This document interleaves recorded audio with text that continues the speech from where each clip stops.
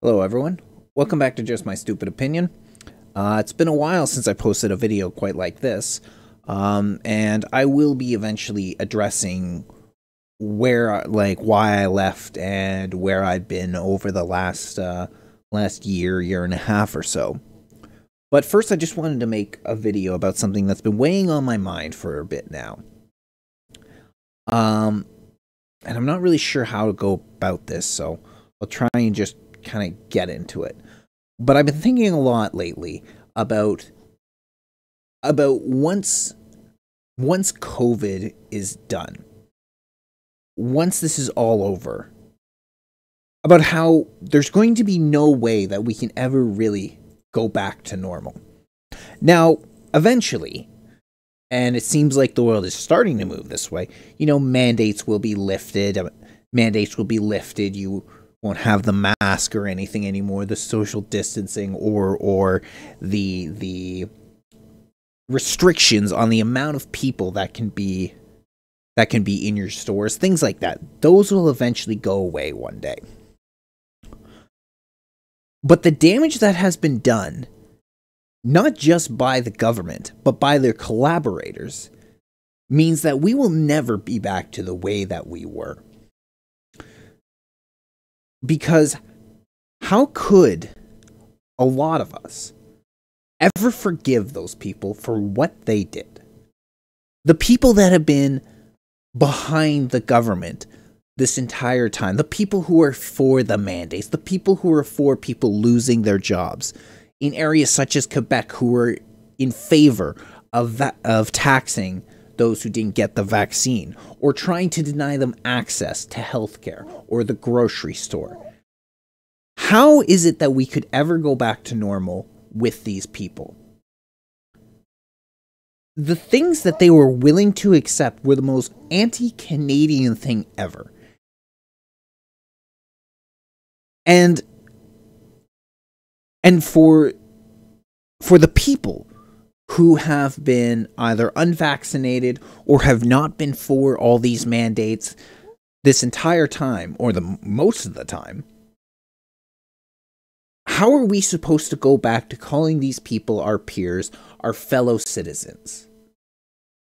They like to blame the unvaccinated for everything that we have faced over the last 2 years, when in fact it has been those who have been most on the government side, who's been pro-lockdowns, pro-mandates, pro-mask, pro-vaccine, that are actually the ones that are responsible for this continuing on as long as it has been.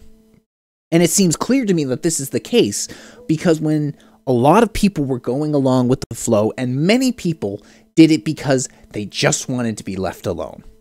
Many people didn't agree with this stuff, but they said, you know what, I'll wear the mask, I'll get the fucking shot, and then you know what, the government will leave me alone and I can get back to my life. But that wasn't the case. That wasn't the case. They still required more and more and more, to the point where even people that were sort of quiet, just leave me alone, got so pissed off that they've locked down the border between Alberta and Montana, and they're locking down the capital with no plans of leaving. And there are those who are upset at them for doing this, for those that are trying to fight for their freedoms, who have had enough, who finally said, I'm going to do something about this. Those people that are pro-mandate, they're the reason that we're in this situation we're in now. We're still dealing with this situation, and they're painting the people who are actually fighting for their freedom, for their rights back, as the enemy.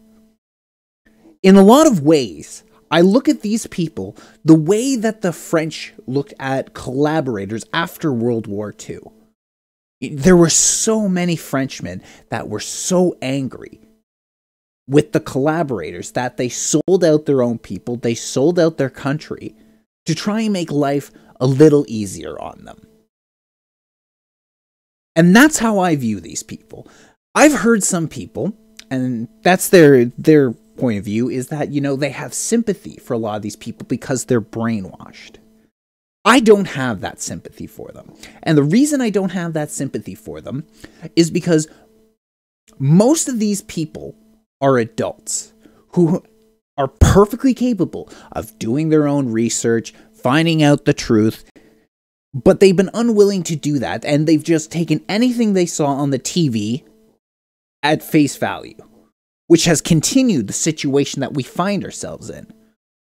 So that's why I won't accept this idea of the sympathy towards them and that they've been brainwashed. These people were not held down and waterboarded. They were not given sensory deprivation. They were not forced to stay up for days on end while a message was blasted into their brain, like many prisoners of war in the past have had to suffer through in their own form of torture and brainwashing. These people, if you consider it brainwashing, allowed this to happen to themselves willingly.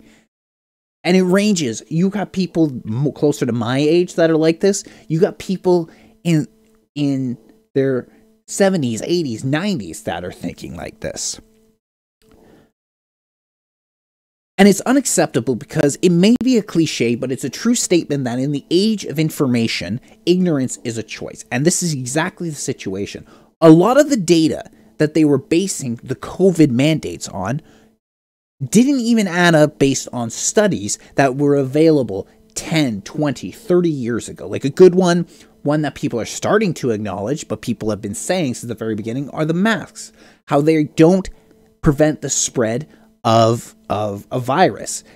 The fibers are 10 times larger than the virus itself. It's like using a chain link fence as a mosquito net. All this data has been available to these people for quite literally decades, but they couldn't be bothered to look it up. For me, what blows my mind is a lot of the same people that told me, don't believe when I was growing up, don't believe everything you see on TV, are the ones that believe everything they see on TV, everything they see on the news. That they've extended what's going on, and I'm supposed to, after this is all done, go back to just being okay with them, go back to the way things were. Especially because someone like me was one of the people that decided not to get the vaccine. I've been pretty open about that. I know I haven't been on here in a while, but I've been still around on different social media platforms, and I've said that I've not gotten the vaccine. And people, the amount of the things that people were okay with doing to people like me, to the unvaccinated, what they wanted to do, take their jobs from them, prevent them from being able to support their family, pay their bills, trying to go as far as saying they shouldn't have access to healthcare, they shouldn't be allowed into the grocery store. I did a stream recently with Seamus in where I dropped this news about where I'd been, and I can do it here now, and I'll still address it again on another video where I talk about where I've been. But one of the reasons I've been gone so long is that in the time I've been gone, my wife had a kid. These people would gladly have seen her starving on the side of the road, my kids starving on the side of the road, because daddy decided not to get the vax. Daddy and mommy said they didn't want to put an experimental vaccine into their veins. That is the end result of their line of thinking when you're denying access to this type of thing, from people being able to pay their bills, when people are not allowed into the grocery stores. It didn't get that far, but considering how much that when we go back to the beginning of 2020, how much that we said wasn't going to happen that did happen, I take everything that these people say seriously and as a threat. Maybe right now it's not true, but I'm not denying that it could be the case in the future. So why should I go back to being okay and fine with people and call them my peers who would have gladly seen my kids starving just because daddy decided not to get the vaccine? I don't think I'm being hyperbolic on that. But the more and more I think about this, the more and more I think about what they were allowing to do, the completely anti-Canadian mindset that these people adopted.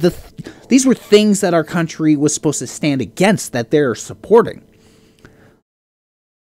It's all I can think about is the hatred that I feel for these people. The type of hatred I've never felt before. The type of hatred that you feel in your gut. That's the type of thing that I feel when I think about these people and what they are okay with. A real raw hatred. And it's not a good feeling. It's not a feeling I like having. But that's how I feel. And just, I can't respect someone like this. I can't. It's monstrous, the type of things that they want to do. And on top of that, the cowardice of these people. The absolute fucking cowardice of these people. Because a lot of these people are adults, my age, I'm almost 30 now. My age, in their 40s, 50s, 60s. And these adults have, in a lot of ways, destroyed or really damaged the future for children in order to make themselves feel safe. The amount of damage that's been done to kids' social life and their mental state amongst kids. Drug use is on the rise, self-harm is on the rise, suicides are on the rise. In order to make themselves feel safe, they have used kids as cannon fodder, trying to damage their future, and not to even mention about the lack of education that they've gotten over the last 2 years. That is one consistent thing I have heard from a lot of parents, is that the education has sucked. These kids are falling behind. Many of them haven't allowed them to go out and socialize. And even you look what the schools are doing, forcing kindergarten kids to wear masks. I have a school by my house that had the schoolyard separated into zones, which I'm not sure if it was just for different classes or if it was for different grades completely, but not even going to let kids socialize with their friends because they happen to be in a different class. All this so that these adults can feel safe for themselves because they are so scared, such fucking cowards, that they would do this to small children. How is that supposed to be forgiven? How am I supposed to respect somebody like that? How is anyone supposed to respect somebody like that? I don't understand how you possibly could. And just the more and more if I watch this played out, they're even trying to go after kids now. We all know that they've targeted going after 12-year-olds in order to get the vaccine. And it's getting to the point that they want these 12-year-olds to have vax passes. And if they're not going to get it, they're going to ostracize them from society, just like they have with the rest of the adults that didn't want to get the vaccine, to children. Not let them do this. Not let them go into restaurants. They can't go to these family get-togethers. They would do this to children, and they think that they're the fucking good guys. They think they're moral and that they're noble and that they're virtuous when they're willing to do this to children, do this to everyone else. Most people just wanted to be left alone. The convoy that is sitting in my city in Ottawa right now, and the convoy that is sitting in Coutts, I think is the pronunciation, Coutts, Alberta. These are made up, vast majority of it, by people who just wanted to be left alone. And many of them got the vaccine. There's plenty of people who are sitting in both of these convoys and all over the rest of the country, and who are supporting these convoys, that are double vaxxed, got their passport and everything, but they did it to try because they thought that they would be left alone. And they weren't. And these are not the people that I'm angry at. These are not the people that I hate, Somebody who did this hoping that they would just happen to go back to their normal life. That's not the people I'm upset at. I'm upset at the people who continue to support these mandates. I'm upset at the people who, until up to very recently, when the tides have begun to shift, and ended up doing a heel turn. Those who were all for the mask mandates and the lockdown and ostracizing people from society, in order, and then they suddenly did a 180, a heel turn, and said, no, these are wrong. Those are the people I'm angry at. Not the people who were against us from the very beginning, or the average person that, again, wanted to be left alone. Those are people I could actually call peers. But people who support these mandates, and always have, and what they've called for,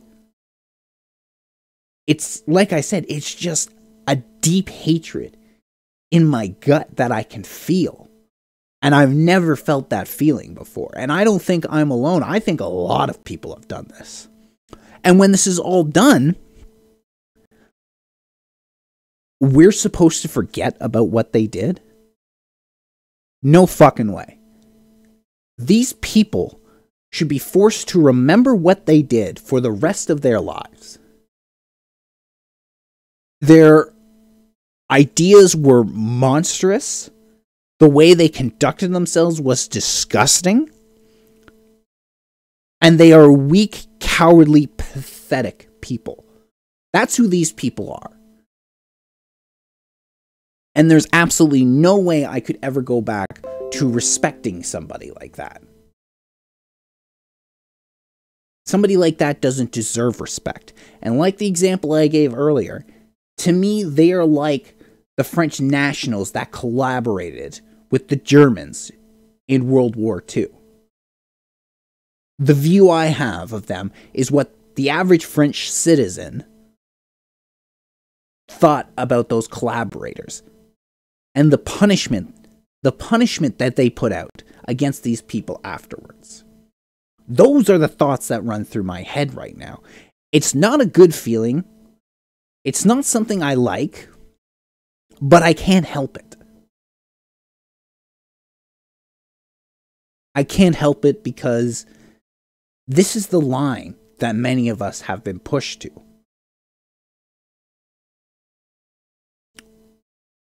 Even when they started saying things like, you can't go into restaurants, you can't go to gyms and stuff. Many of us who didn't want to get the vaccine, we didn't like it, but we were more or less like, okay, that's fine. That's a small sacrifice to pay in order for us to just not have to inject this into our body.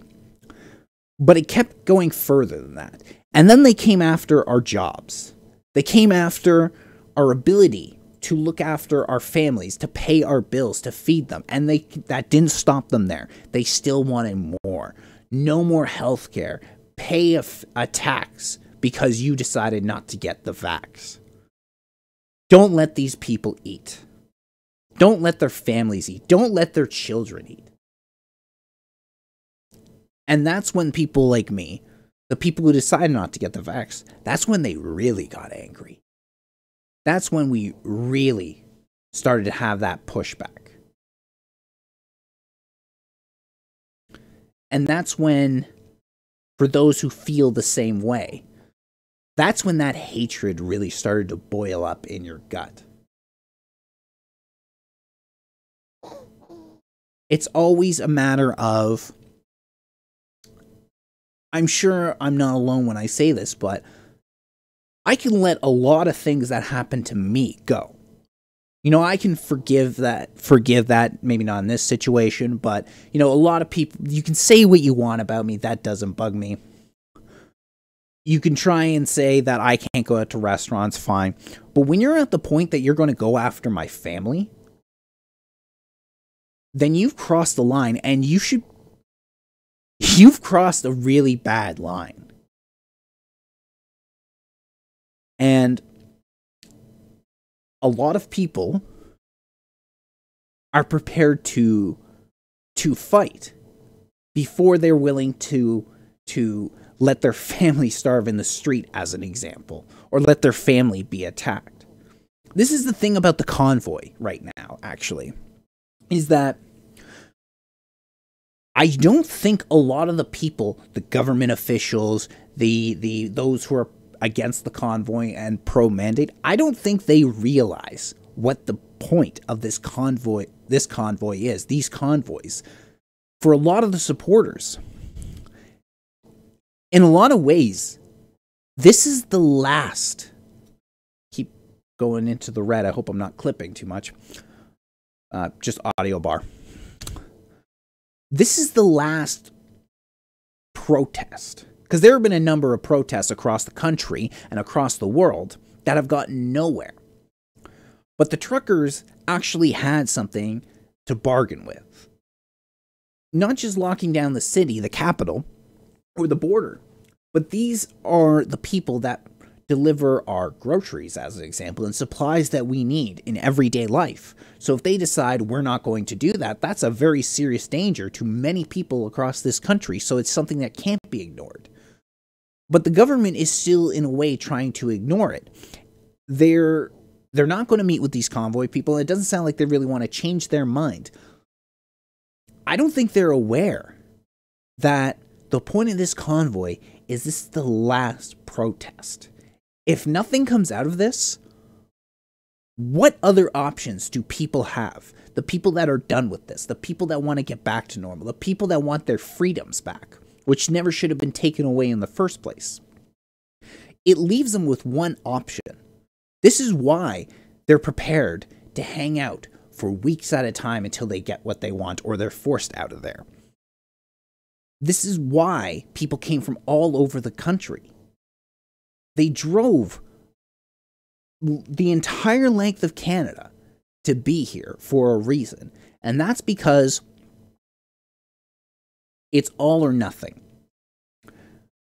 Once this is done, if their demands are not met, then you're going to see a large number of people that are preparing for a fight. Because calling their MPs hasn't worked. There's no party in Parliament right now that was really fighting to end these mandates and end these lockdowns. The politicians that seemed like they were going to be against this type of thing weren't. In fact, they supported it a lot. The politicians you would expect that would have defended your rights actually were some of the worst at trampling on them. They've been referred to in the most nastiest of terms. The convoys was, even though it was made up of a bunch of different people from different cultural, ethnic, and religious backgrounds, was being called a white nationalist convoy. And they still have nothing to show for it. None of their freedoms back. So what other options has been left for these people? That's what I don't think most people realize about what's happening right now with this convoy. What this convoy means for a lot of people that are supporting it. It's all or nothing. And once that's done, then I get the feeling that things are going to be really bad. But that's it for me. That was something I just wanted to get off my chest because it's been bugging me for a while now. And just some of the feelings I've been having. Again, I'll be addressing a little bit more about why I left YouTube for such a long time and why I'm back. I'll be doing that a little bit later, but I just wanted to get this video out and just sort of go over the things that were on my mind, the things that have been really bugging me lately. Anyway, take care of yourselves all, and I'll see you next time.